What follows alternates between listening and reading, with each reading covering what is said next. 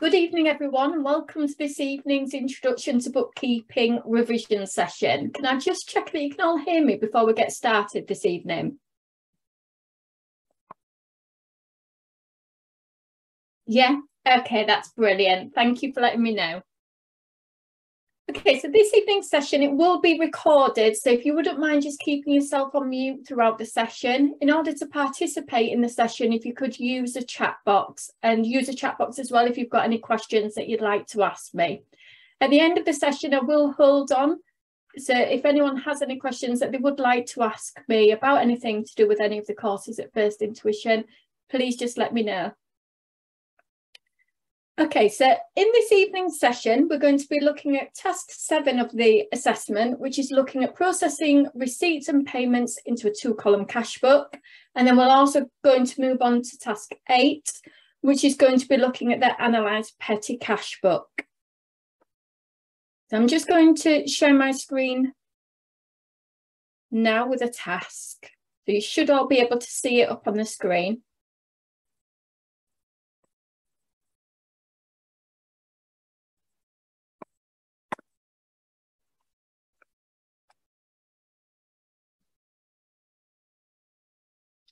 Okay, so task 7 of the assessment, as I say, it's looking at processing receipts and payments into a 2-column cash book.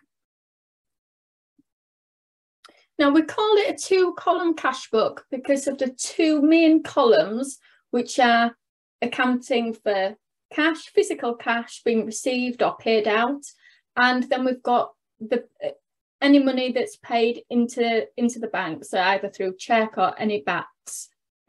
There are more columns though than just the 2. We have all the different analysis columns. Now, the cash book is split into 2 sides. So remember, we've got the debit side of the cash book, which shows receipts, any money that's coming into the business bank account. It's a debit because it's going to increase the asset. So therefore, we need to debit the account for any money that's coming in. Now, any receipts in the form of cash, we will enter into the cash column of the cash book. Any amounts that's coming into the business as cheques, or as I say, any backs, then we would enter them into the bank column. As well as completing the cash in the bank column, you need to remember to complete the analysis columns as well. Now, one thing to watch out for is that you will have a VAT column.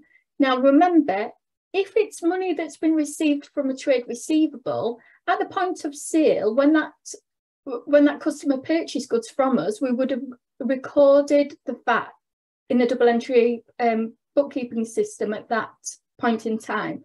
So when we actually receive the money from the customer, we don't need to account for VAT. Then we've also got the credit side of the cash book. So the credit side of the cash book is any amounts that's going out, any money that's being paid, for example, to any trade payables will be entered onto the credit side, which will reduce the asset account. Just like with the debit side of the cash book, we have a cash column in which we will enter any physical cash that's been paid out of the business. And then we also have a bank column in which we will enter any cheques that are being paid out of the business. Again, you will also have the analysis columns, and the same thing with the VAT. So when it comes to a credit purchase, at the point of purchasing those goods, we will have allowed for the VAT in the accounting system at that point. So when we actually pay the money out of the bank to a credit supplier, we don't need to separate the VAT, but you'll see that in a minute once we get onto the actual exercise. Once you've entered all the different transactions into the cash book, you then need to total each of the columns and you need to balance off the account. Remember, you look at the highest total on either the debit side or the credit side will be entered into both sides of the account, and then the lower side would become the balance carried down. Okay, so we're going to have a little look at a task now. Remember, use the chat box in order to participate.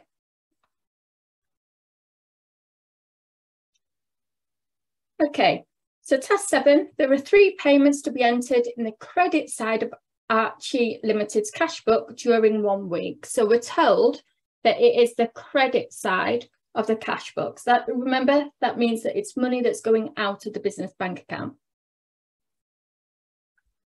So we've got a cash purchase listing for Bob Limited, and we're told the net, the VAT, and the gross value.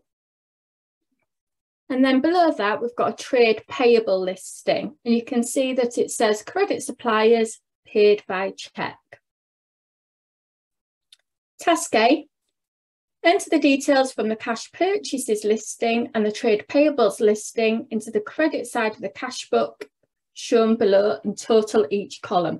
Make sure that you remember to total each of the columns once you've entered all the transactions in. So remember, it's the credit side, so it's payments.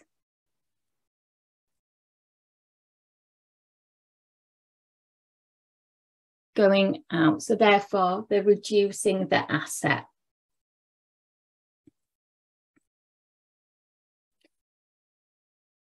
And you can see that there's already a balance brought down on the bank account of £1,000. So looking at the first one, the cash purchase listing for Bob Limited, we can see that we've got a net amount of 200, VAT of £40, and then we've got the gross of 240. So under the details column, what will we enter there for that first entry? If you just type your answer into the chat box.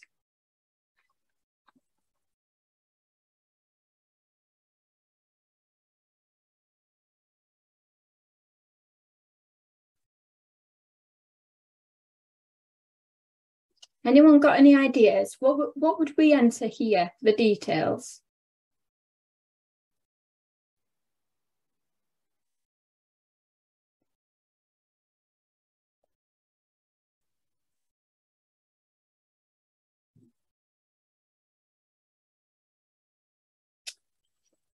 Okay, so we're told that it's a supplier paid in cash.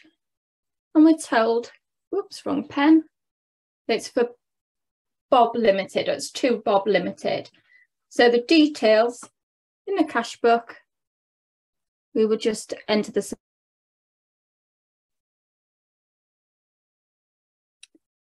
And then we've got our 2 columns, which is for cash and bank. And this is why we refer to it as the 2-column cash book, just because we're separating physical cash from money actually coming out of the business bank account itself. So you can see that we're showing the amount and it's being broken down into 3 sections. Good, Catherine. Yes, thank you. Yeah.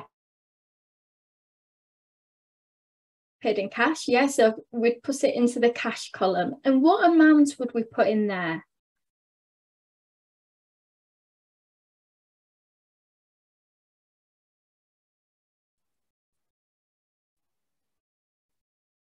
Brilliant. Yeah, well done. Yeah. So it is always a gross amount that goes into either the cash or the bank column. Good. So we've entered it into the cash column. Now we've got to enter it into the analysis column. So where else will we enter the details?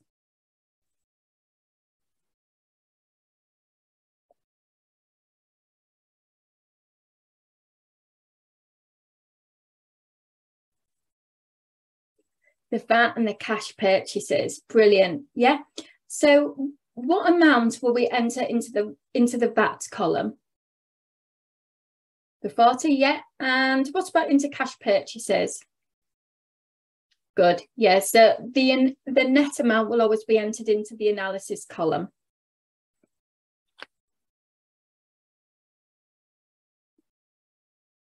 Good.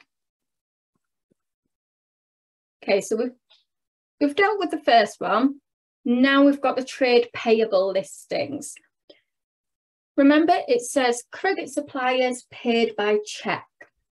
So first of all, we've got Charlie Limited, and we've paid them £2,000. And then we've got David PLC for £3,000. So what will we enter under the details column for the first one?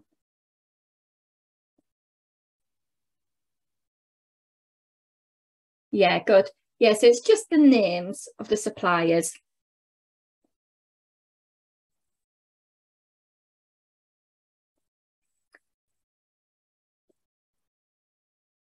Okay, and then we've got the amount of £2,000. Remember, it's a cheque paid. So where will we enter that? Will it be entered into the cash or the bank column? Bank column, good. Good. Yeah, because we're told that it's a cheque. Now, which analysis column will we enter this £2,000 in? The payables, excellent.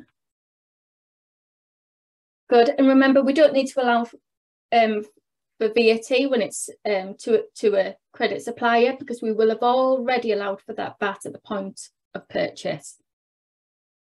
So last one, what will we enter under the details column?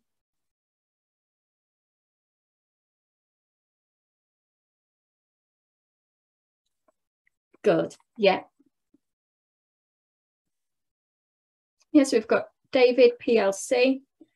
And then the 3,000, where will we enter that? Which column will that be entered in?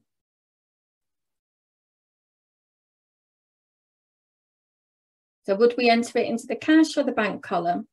The bank column again, yeah. And which analysis column?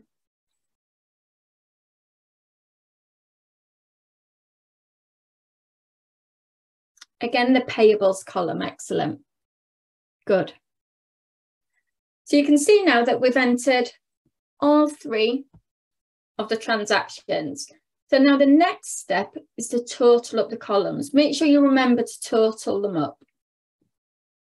So we've only got one entry in the cash column, so we'll put the 240. What about the bank column?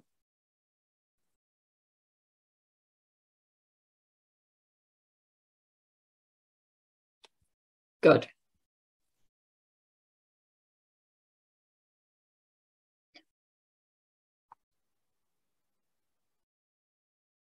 That column, we've just got one. What about the payables column?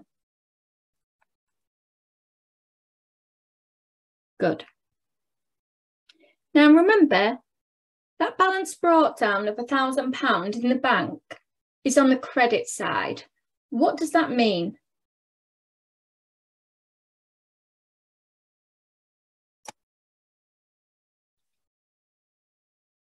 If the bank has an opening balance on the credit side, can you remember what that means?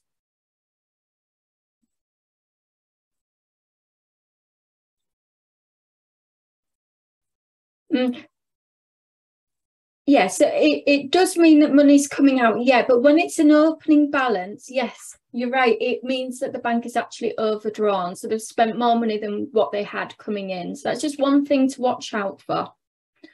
Whereas if the balance brought down on the debit side, it's a positive balance.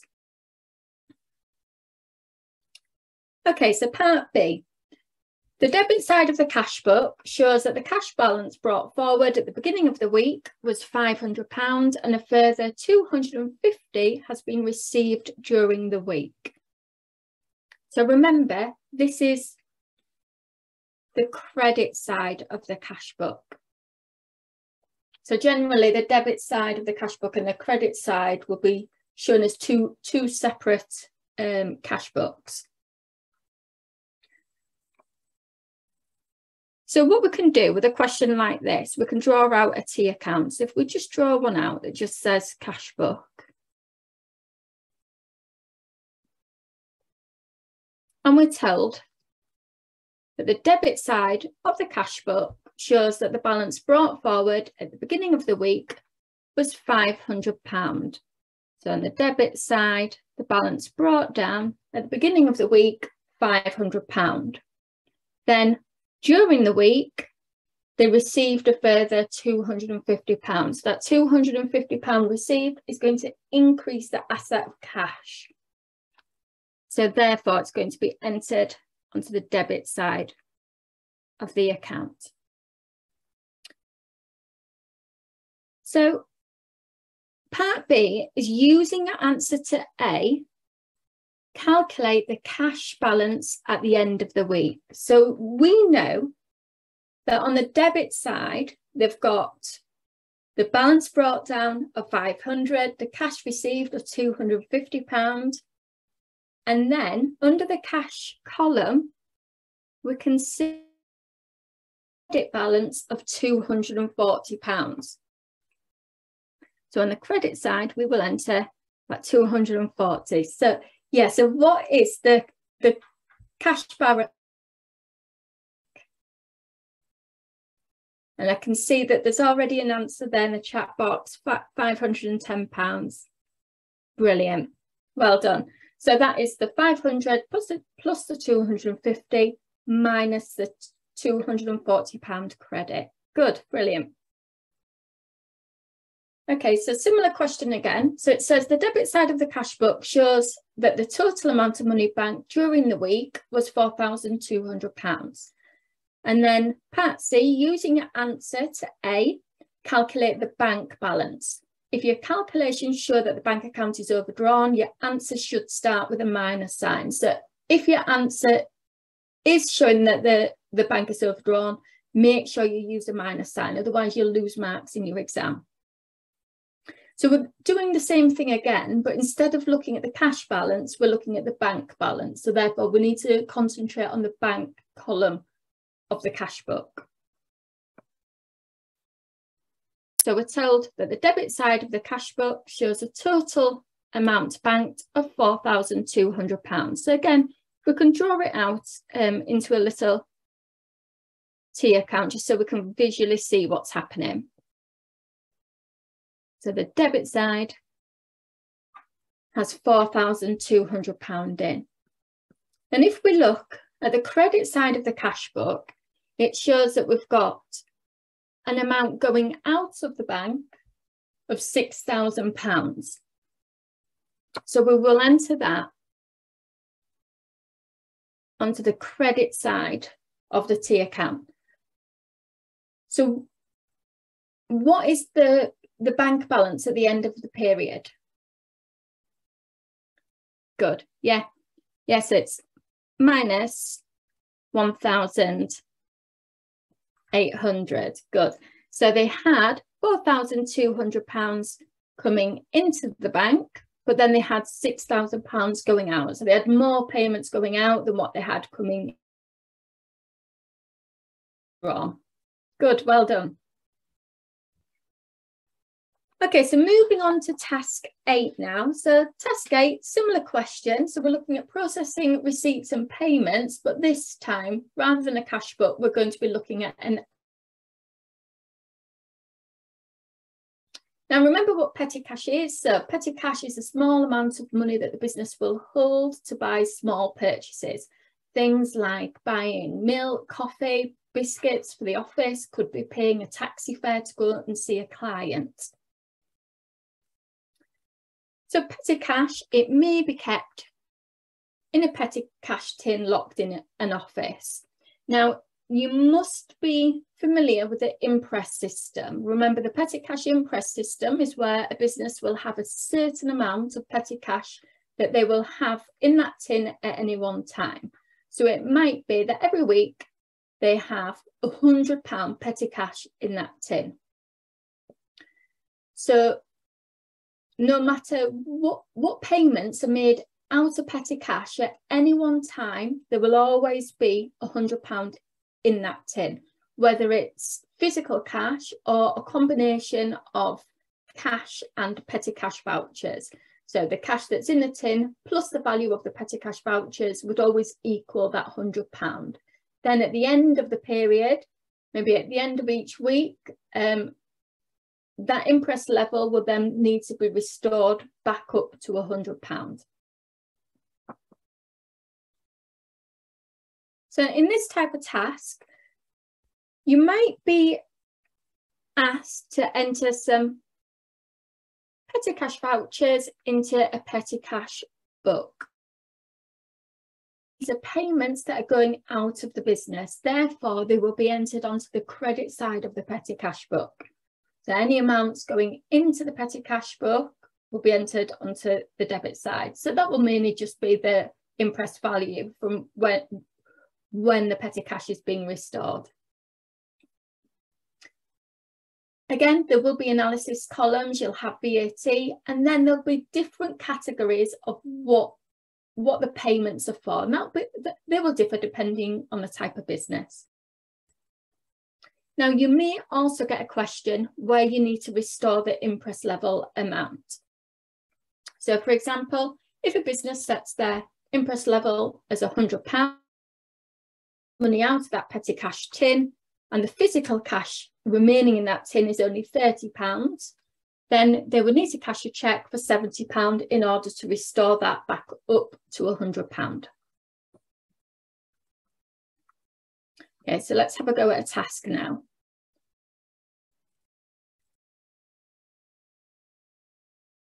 So we can see here that this company maintains a petty cash book as a book of prime entry and part of the double entry bookkeeping system.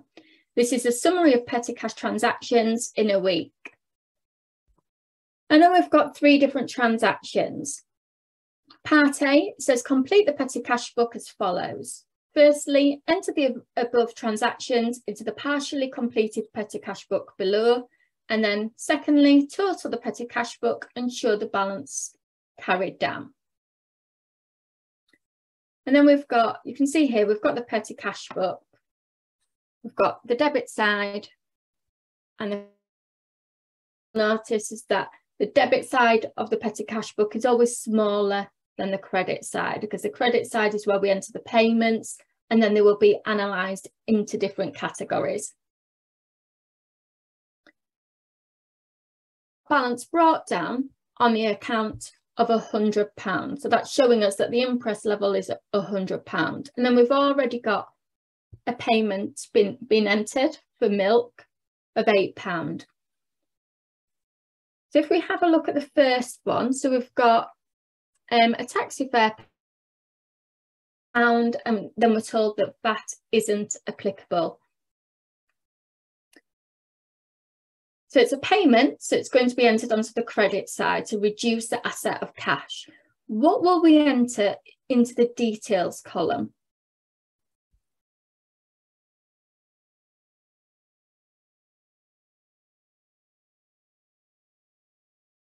Good. Yeah, so we would put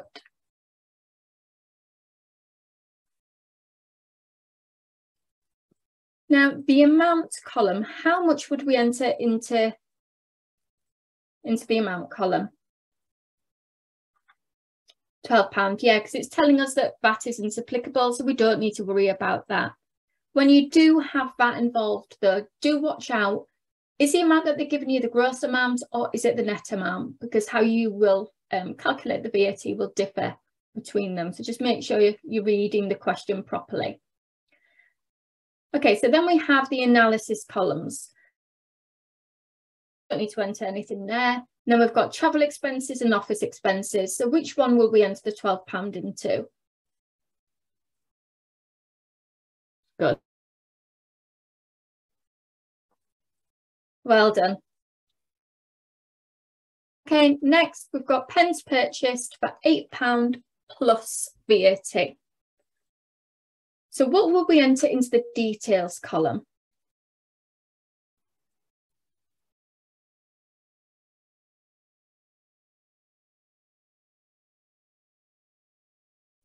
Yeah, so we can just put pens. Now remember, it says that the pens were £8 plus VAT. Therefore, what amount will we enter into the amount column? Yeah, you're right. Well, actually, is that 130?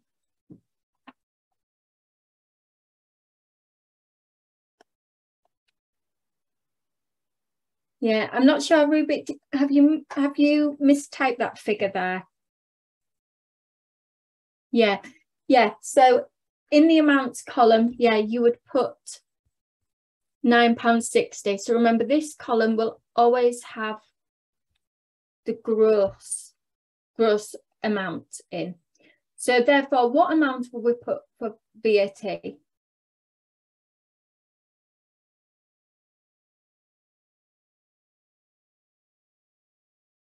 Yeah, it's £1.60. So remember, you times it by 0.2 in order to get the VAT. Because the £8, it says it's £8 plus VAT. So therefore, the 8 is a net.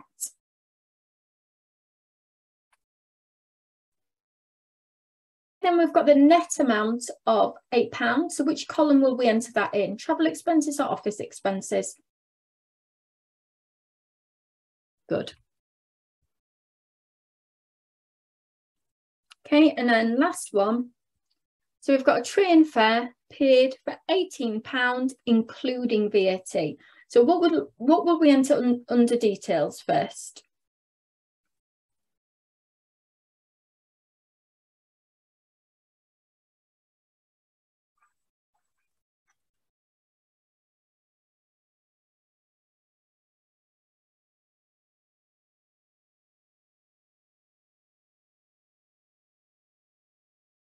Yeah, so this time is a train fare. Oops. Now we're told that it's £18 including VAT. So what amount will we enter into? Good. Yeah, because it's including VAT, that means it is actually the gross amount that's being given. So just take care with that. So what is the value of VAT?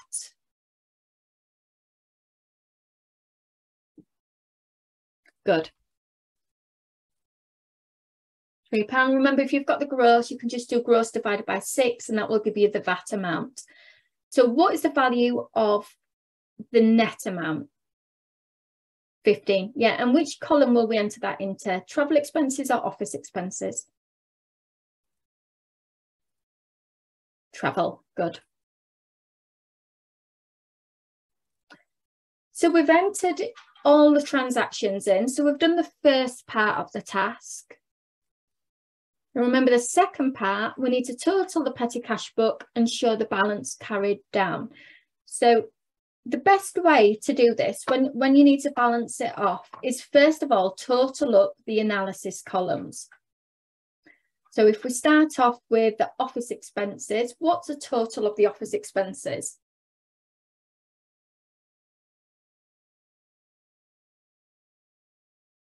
Oops. Yeah.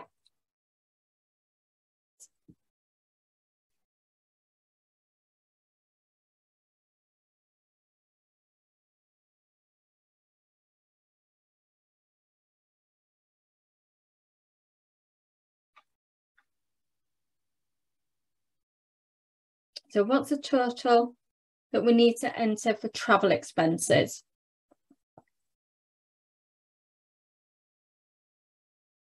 £27, good. Remember to watch out for when you're totaling them up. What about the VAT column?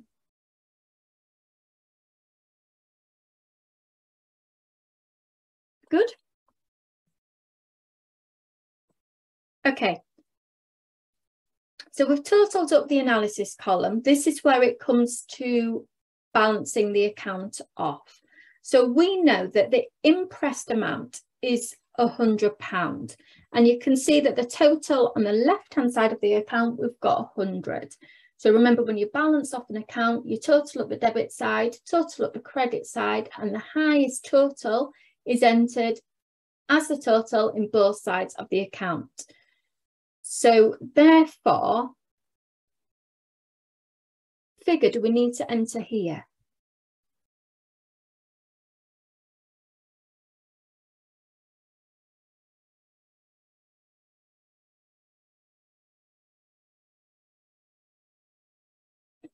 Nearly. When you think about balancing off yeah. So when you balance off the account, ignore all the other columns and the other entries at the moment, and remember about this £100 that you've got on the debit side. So remember, the total needs to be the same on both sides of the account. So therefore, in this box here, the £100, so that both the debit and the credit side has a total amount of But if we were to total up this credit side, so this column, it doesn't actually equal £100. So what do we need to do? What do we need to enter in the account? So just think about how we balance off a T account normally.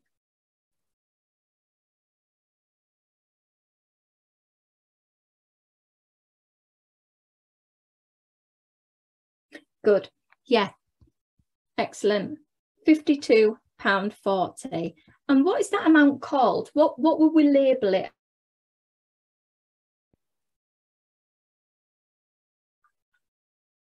The balance carried down. Excellent. Well done. Yeah, brilliant. So just in case anyone's unsure, so that is the total of £100 minus all the amounts that are already inserted. The £8, the £12, £9.60 and £18. So that now both the debit side and the credit side equal that total of £100. Okay, so moving on to part B. So at the start of the next week, cash was withdrawn from the bank to restore the interest level of £100. What is the amount of cash that would have been withdrawn from the bank to restore the interest level? So we've got an interest level of £100. How much do we need to restore that interest level? Good, excellent, yeah. £47.60. So we know that we've got £52.40 in our petty cash book. The interest level is £100. So if we do £100 minus the £52.40, that equals our £47.60. So that is the amount that we need to put back into the petty cash tin in order to restore that interest level back up to £100. Excellent, brilliant.